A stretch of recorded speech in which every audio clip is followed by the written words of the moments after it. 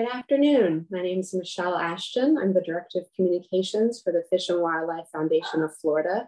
And on behalf of our entire board and staff, I want to thank you so much for taking time out of your busy day to join us for a conversation about introducing new audiences to the outdoors.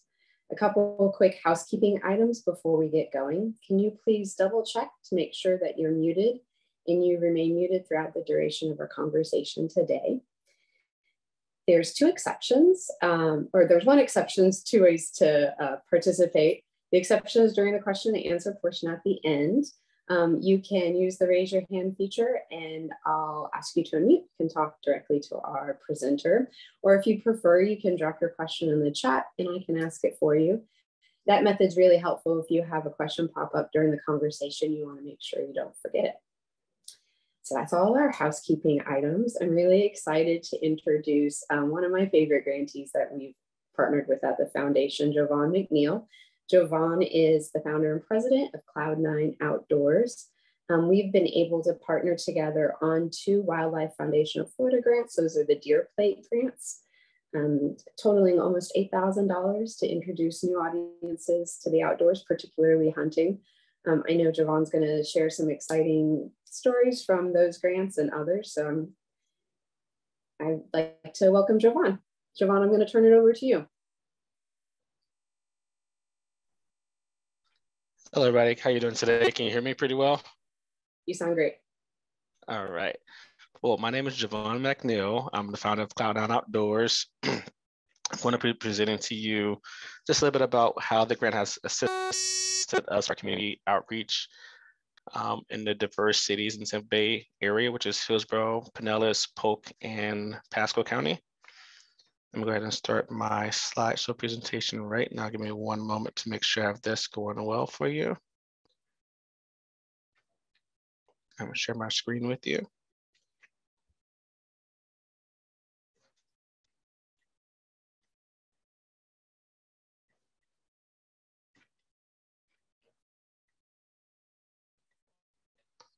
Okay, Ms. Michelle, can you see that screen right there? I can, yep. Okay. So Cloud9 Outdoors was established in December 15th of 2015. I come from a single parent background. My mother and I started fishing at a very, very young age, passed down from my great grandmother to my grandmother to my mother to myself. It's basically a way for me to stay active with my mother, stay out of trouble. And it was our bonding moment between my mother and I. So for us bonding, excuse me 1 second.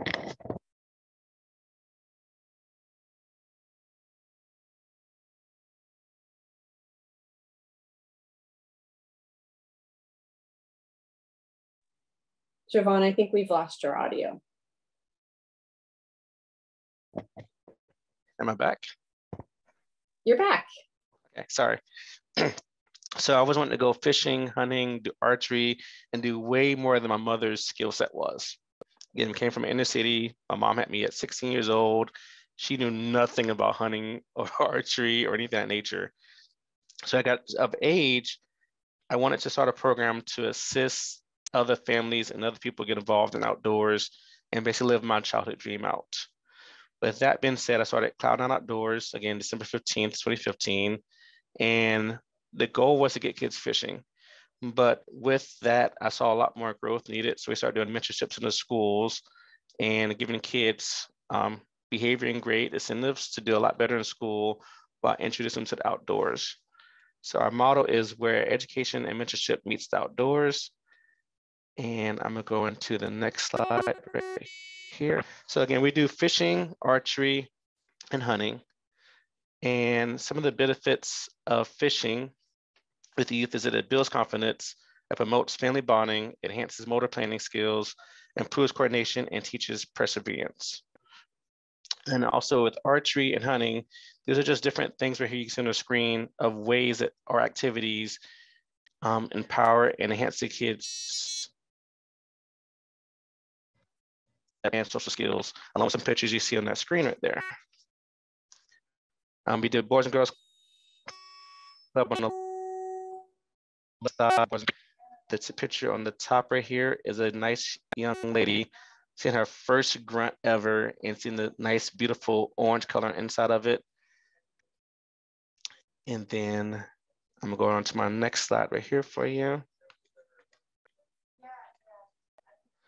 And over this past 6 years, we have established that we have reached over 770 youth and introduced them to the outdoors with fishing, archery, and hunting. We have a year-round program. So not only do we do outreach programs, we have a year-round program. We get about 23 to 25 students, and we keep them as like a nice core group where we involve with them bi-weekly progress reports, make sure the grades are right, report cards are good, anything they need for school-wise, we give them supplies. But of those youth, we have graduated, 5 of our seniors have graduated. We had 1 graduate with honors, 1 did graduate a year early as a junior, and all of our seniors have gotten scholarships to go to a trade school or university. And one of our young D went on to do marine science. He's right now at HCC doing his marine science, and he's in Apollo Beach, the fisheries over there, spawning and doing things with cichlids right now, African cichlids, which is pretty cool. He loves doing that. And on the right-hand side, you see our calendar. Basically, our just made school schedule. There's activity where the school's out for holiday, a teacher planning day. We try to plan our activities around those holidays so that the kids are not getting bored and getting in trouble in the streets. We keep them very active and focused on staying out of trouble and being active outdoors. Hey, Jovan, really quickly, there's yes, like some weird like metallic-y sounding like echo feedback stuff happening. So I don't know if there's anything on your end you can do. I just wanted to alert you that that's happening. I can try without the headset. We'll try that real quick. Sure. Is it still there? Yeah. No, it's not. It's coming in and out, so it's not consistent throughout. But when it does happen, we kind of like lose some of the words you're saying. Okay. If it happens again, can you let me know, and I can try to just take the headset off. Okay. I'll let you know if it happens again. Okay. All right. So we got the grant. The first year was between 2020 and 2021. The grant we got was using the 3 R's, which was recruit, retain, and reactivate. This was used to introduce 12 women and 12 minority youth to archery and hunting. It was our first time getting the grant, so we really wanted to do something we thought we can achieve and get accomplished. Each of our participants spent time using the Florida bow hunting, FWC's bow hunting curriculum to teach them about animal anatomy, shot placement on the animal to make sure it's very humane, how to use a bow, and how to use a crossbow safely. We also went with each participant to do a rifle shooting lesson in case the animal was too far out of distance or we had to put it down in a very humane way. We wanted to teach them how to use a rifle also to be able to do that in a safe manner. All was done by a USA archery instructor and an NRA rifle instructor also.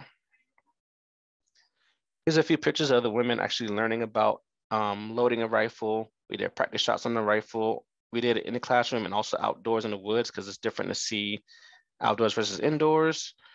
Very engaged was our women in this right here. And this is also using a crossbow. You can see the bottom right picture is teaching them how to draw the crossbow back. And the left picture is teaching them how to find the actual yardage. If it's 30 yards out, what the lines inside of the scope mean, safely hand placement and everything right there, and how to pull the trigger in a safe manner. Now, of these women, every woman in this group right here, we had 6 women, they all successfully got a hog on a hunt. The cool thing was these come from a group of women who have never been outdoors before, first time hunting. And before we hunted this day, the majority of them was like, hey, we're here for the experience. I'm not sure if I put a hog down or not. I just want to see how it is the first time.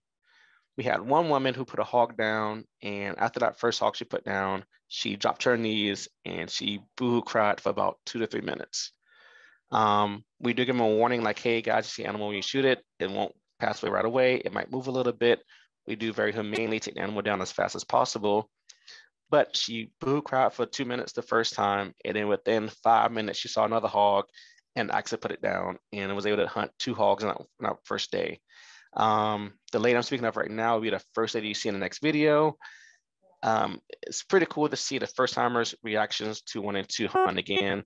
So this next video I'm gonna show you right now is actually her speaking first, and then another portion of the ladies who went hunting with us will be speaking about their experience on this first hunt.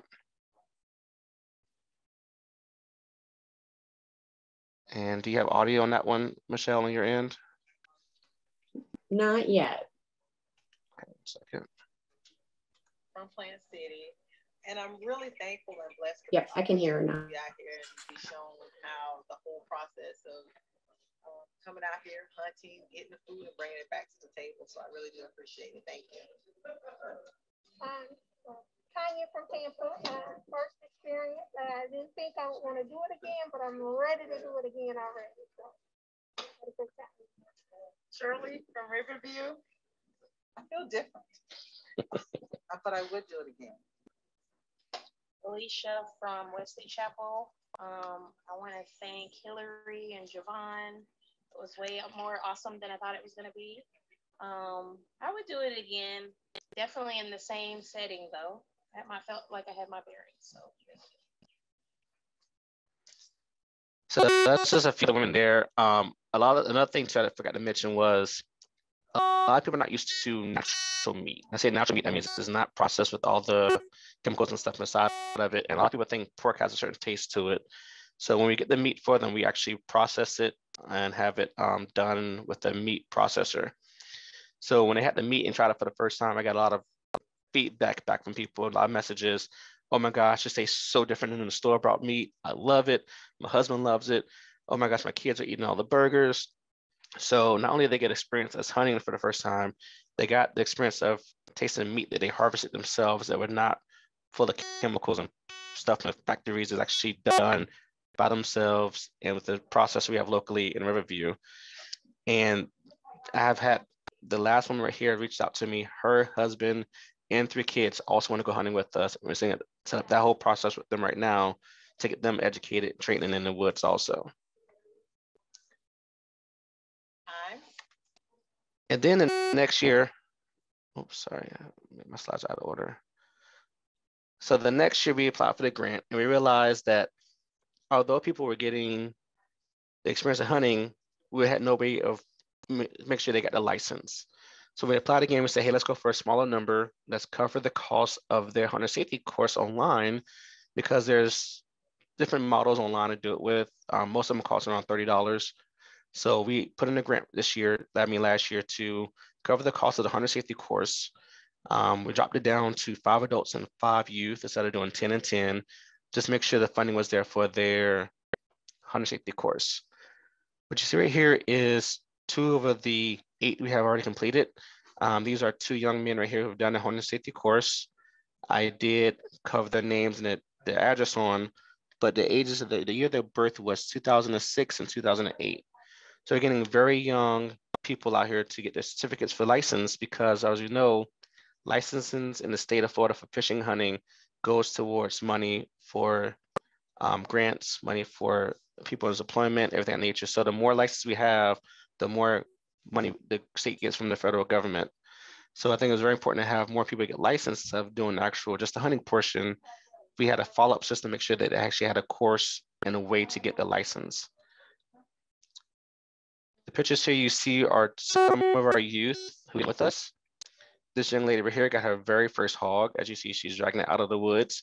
We do teach them all aspects of hunting, and we think that, you know, pulling your own harvest out of the woods is a big thing to do as part of the whole experience. So she is pulling it by herself. We do assist with them if it's too heavy, but she was doing a great job by herself. On the right, we have 2 young men right here who also went on their first hunt and got a nice hog. Their dad was very proud of them. Right here. And then the next slide is a big success story. This young man was a elementary kid. He was in 4th grade. He's in 5th grade now. He was having a very hard time in the school system with behavior issues. He was getting referrals all the time, on the verge of getting suspended a lot, and it was about to kick him out of school. His guidance counselor reached out to me about how can we improve this kid's behavior in school. It wasn't bad in grades, his behavior was really bad. So when we met with them, we gave them the choice of doing the fishing and hunting, He was very, very excited about hunting. So we told him, hey, you do well in your report cards, you do well in behavior, you get no referrals, we'll put you on a hog hunt. This kid went days straight for any behavior issues at all in school. That reward for him was getting him on a hog hunt. This was his very first hunt, very first time leaving St. Petersburg, Florida. We do a hog hunt up in Cedar Key. He's never been to Woods at all. This is his very, very first time even leaving the city to experience this. As you see the smile on his face on both pictures, the picture on the right is him with his hawk he harvested using a crossbow. And he had a little knife in his pocket. He wanted to feel like a hunter, so he had a nice little knife in his pocket that he loved holding on to. And then the picture on the left-hand side is just part of the meat he got from the actual harvest himself. And he was super proud of being able to put food on his table for his family. And that story just really gets me, because to see him turn around his life so well with just something so many people take for granted as hunting was just an amazing, amazing thing to see. And this is still one of my most proudest moments right here, seeing his kids change just overall in behavior and education wise. That's one of my touching stories right there. I like a lot about him. Sorry, get a little emotional on that kid.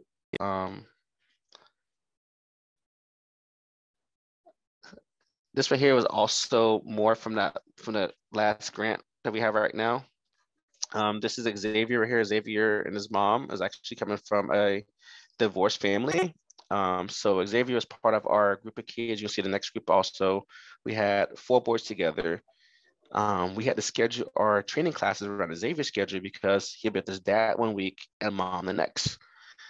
And mom wanted him to be more involved in outdoors, be more around with other kids. I'm sorry, I'm getting a little emotional because I know the story. Sorry. So Xavier came with us bi-weekly and was able to do archery. He used a bow and arrow, met other kids his age, and really opened up. Xavier's actually really reserved and really shy. And he grew a lot in the program. He really opened up a lot more. And he was just a cool kid. He's still with us right now. So that's a picture of his hog right there. He can't see the whole picture. And his mom also went because she was a woman. And she did the whole program with us also. And she hunted. And I think it was cool to have both the mother and son both get a hog together. And just a great experience for the family. They love the meat. But with him just having to juggle between 2 households and Mr. J, I want to go hunting with, I want to go shoot archery. Can we do it this day? And really balancing a schedule was really heavy to do, but we got it done. It was just a great experience for him to do that. And then these are here. These actually 3 brothers. Mom's a single mom in Tampa Bay. Want her sons to be outdoors and learn something and just bond together. And this young man right here on the left-hand side, he was not strong enough to pull back a bow to actual hunting poundage. So our harvest is a hog in Florida. The minimum you should pull back is 35 pounds to get a nice ethical shot on the animal. He wasn't able to pull back 35 pounds. He's pulling back 20, but he really wanted to go on a hunt with us. So we trained him on a crossbow, and he was able to get a hog on his crossbow, which is amazing. He still got the chance to hunt with his brothers. And then on the right-hand side, you see all 3 brothers together pulling a nice big boar they got out of the woods together, and just that teamwork. And to see that moment of these 3 young men together, not fighting, not arguing, and getting to hunt together was just an amazing experience to see. And all that is possible by this plate right here. The Deer Plate of Florida that the Wildlife Foundation does is an amazing thing to have that gives funding to people and organizations like my organization for hunting. So they customize a plate and put it on our vehicle to drive around and show wherever we go that, this means so much to us. And we're so grateful for their partnership that they are now part of us on our truck. And when we drive around Tampa Bay, we drive from here to Cedar Key, all around Florida, people know that we support the Wildlife Foundation of Florida with our customized tag, Cloud9 Outdoors. Number 1 was taken, number 2 was used for one of our trailers, and we put number 3 for our vehicle. So all this is possible by the foundation. We want to say thank the foundation for helping us out with the point in time. This point in time, I'm going to open up to questions or any feedback you might have. Michelle, I'm going to stop sharing my screen if that's okay with you. Yep, great. And while folks, so yeah, you can raise your hand or drop questions in the chat. Jovan, there is still some audio weirdness. So while we wait for some questions, I don't know if you want to switch out headphones or if you want to just power through it for the Q&A. So I am going to put in a survey link in the chat. We'd love to get folks' feedback from you on today and what you'd like to see us do for future Zoom. So I'm just going to go ahead and share that link while I look for questions. I can hear you, but it's kind of faint. Jovan actually was better with the headphones. Let's see. Am I back on the headphones? Yeah, I can hear you. Yeah, it sounds good. Okay. Sorry, I didn't get emotional little stories. It's just those kids really. I know the backgrounds of all of them. So I see pictures and I go over it again. It brings back memories. Well, you know, while we wait for some questions, maybe you could talk a little bit. One of the stories I've loved that you've shared with me are about some of the kids who found like future interests from the hunts. Like there was the kid who got involved in, who's an EMT now, right? And didn't they? Yeah, if you want to share that story. Yeah. So one of our seniors who graduated, he was actually, his brother was good. He was in juvenile detention. He got out. The mother was having issues with him. Just, you know, he's the older brother and the brothers are fighting. We got them together, took them to the program. They didn't fight at all through the program.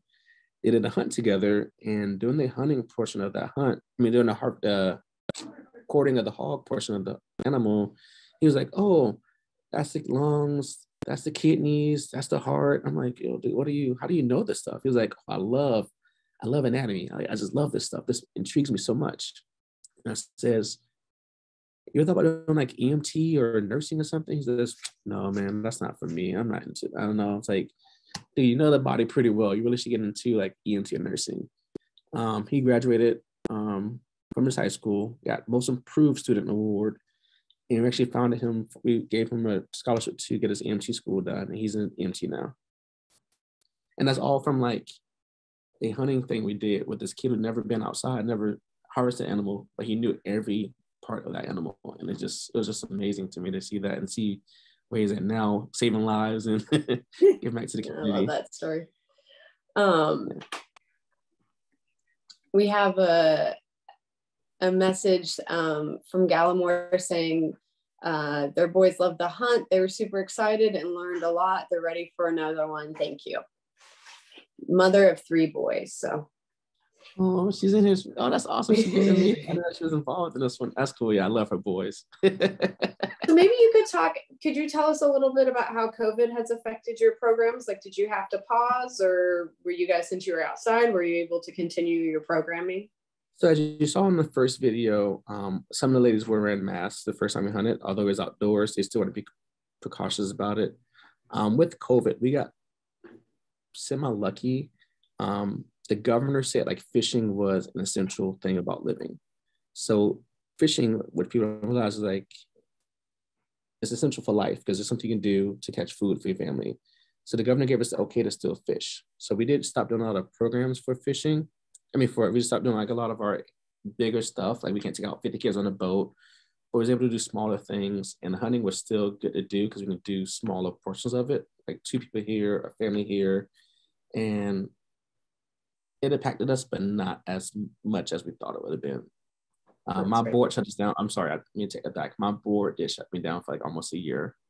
Because when kids started doing, like, I saw soccer's going back and baseball teams are going back and football teams are playing again. Like, let's go. We got kids are doing things now. They're like, nope, hold up. You're not doing nothing yet. I'm like, but I want to. And, being the president, you want to say, I want to do it, but I do listen to my board, and I do have a board there for a reason, so I don't make irrational decisions. But yes. Did you, and I know you've talked about like your graduation rate and all, like have the impact just having, I know you stick with kids through graduation and a number of them come back and volunteer. Do you want to talk anything about that, about the kids who've been through the program and now are mentoring other kids? So we have Malik is one of our main kids. He's actually doing marine biology now. And I have a kid named Deshaun. Deshaun was my very first student who came through and graduated through us. He got his degree in for his certificate in HVAC. He's now doing HVAC for houses and everything, making a really good living for himself. And Malik is still in school right now. We used to have our programs till age 18. That's when the program ends. But these kids like become like part of my kids. So they always call me. They still keep up with me. I keep up with them. They come back, help out with events. I mean, it's a great feeling to see. It's been 6 years. So a kid I had, he was 14, is now probably 19 or 20. And you don't realize how fast these young men grow. And so you go from middle school to high school. Like, man, hold on, that's crazy. Or your mom is pregnant when my wife is pregnant, and both our sons are the same age, and it's been 4 years almost now. I'm thinking, like, you don't see the time until it's like there, until it's like they're gone. So to me, it's just cool to just be a part of that process. Like, I'm not a father figure, I'm not taking that part of the life, but I'm their mentor, and just to have them respect that and still come back and help out just means a lot. And the parents, I gotta give it to the parents. The parents are also awesome. I'm not easy sometimes, like, with keeping up with like dates, but the moms and dads always are there. They always show up for events. Sometimes they cancel things. If my truck had an issue or if they change plans, they're always cool with that. And like I said, Miss Gilmore with the 3 boys with archery, like changing the schedule to every other Tuesday. And hey, we need to make sure the online thing is done first before we get next. We have to do the online safety course first before we do archery again. And the parents keeping up with these kids also. I'm not there in the household, so the parents keeping track of the kids and keeping up with them goes a very, very long way to what we do success-wise. Amazing. Have any of the women from the video, do you know if any of them have been out hunting again? So one of them actually, one of them had done a turkey hunt. The other one has contacted me about her family coming out. The other one has mentioned like their uncle wants to get with them hunting and stuff. So we have a lot of feedback with that. But I did kind of make it more like you have to do hunter safety first before you do anything else with me. Just again, we make sure the license process goes to the hunting license is a big thing for the funding for we want to go there. Yeah. Great. Yes. Let's see. I'm not seeing any questions in the chat. You did get a message from Jessica saying that she loved seeing your passion. So if anybody, I don't want to cut anybody short. So if you have a question, feel free to use the raise your hand feature or drop it in the chat. But I'm not going to keep you on if everybody's gotten what they came here for. Oh, wait, looks like we just got one. Oh, Anita said she appreciated hearing the stories and learning more about your organization and the hunts. And she appreciated the deer plate promo. So thank you, yes. Jovan. I'm big on the deer plate now. I love it. I think it looks awesome in my truck. So yeah, it's interesting. We get feedback like from the state about what kind of cars have the plates, and deer plate is very popular amongst truck owners. So you're in good company. All right, great guys. Well, Jovan, I really appreciate your time. I don't know if there's anything else you wanted to say before we got off that you haven't gotten a chance to share yet. No, I don't want to cry. Well, we were just really grateful for you and all your work, and just thrilled to be a partner, honored to be a partner. Thank you everyone for taking time out to join us today. We are recording this, and I know we'll be able to, we'll share it the same way we shared it, the meeting information with you over at eBlast. We'll also put it on our social. So if you'd like to share it with anybody who missed this conversation, we'll have that ability. We're having people wondering the best way to find you, Jovan. Do you want to do a plug for Cloud9's website, how to reach you, all those things? We're on Facebook. Our website is just cloud9outdoors.org. The word 9 is spelled out. And then same thing on Facebook. It's just Cloud9 Outdoors Inc. We're very responsive to all those forms of communication. You can also see some things on there. Our calendar has been updated on our website as of last night. So we do have a website with the dates and everything for our upcoming events there. Always taking volunteers. So. Oh, perfect. Yeah. So so ways you can support Jovan, you can volunteer. I'm sure on the website there's ways to donate. Always, if you need a new license plate, it's time to renew, please consider the Dear Plate. That helps fund us to do projects like Jovan. Those $25 extra from those type of specialty plates really make a difference to help us make donations. And you can now do that plate ordering on our website, wildlifeflorida.org. We now are able to fill plate orders online, which is really exciting. And on our website as well, you can see lists of past grants we've given out, which includes Cloud9 Outdoors as grants. If you have any questions about any of that, there's contact information on our website for me. If it's grant specific, I can send you over to my colleague, Anita, who handles all of our plate grants. So I think, Jovan, I'm not seeing any additional questions. So I'm going to, oh wait, looks like, oh, Kathy over at Suncoast is saying thank you. So thank you, Kathy, for joining. It's good to see your name. All right. Well, I want to thank everyone again and look for the recording if you'd like to share it. And thank you, Jovan, again for your time. Thank you for your time. And your stories. Appreciate it. Yeah, thank you for the time. I appreciate it. Yeah. All right. Bye, everyone.